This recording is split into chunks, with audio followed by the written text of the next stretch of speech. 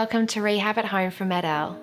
In this series, we will show you some simple activities you can do at home to help your child with their listening and speaking.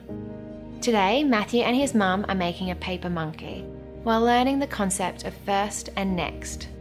Talking about sequences is important to build your child's early mathematical, pre-literacy and problem-solving skills. Let's see them in action.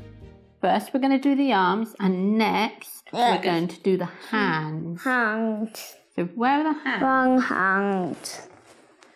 Hands. Okay. So,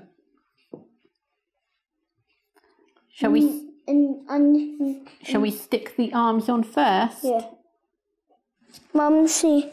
Okay.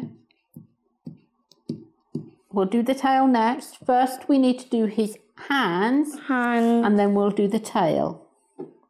Mum, hold. And now we can do his tail. Matthew's mum spent a lot of time describing what they were going to do. She used sentences like, first we need to do his hands, and then we'll do the tail.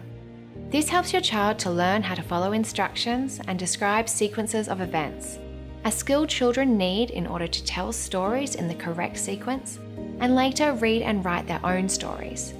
Best of all, you can use this technique with almost any craft activity.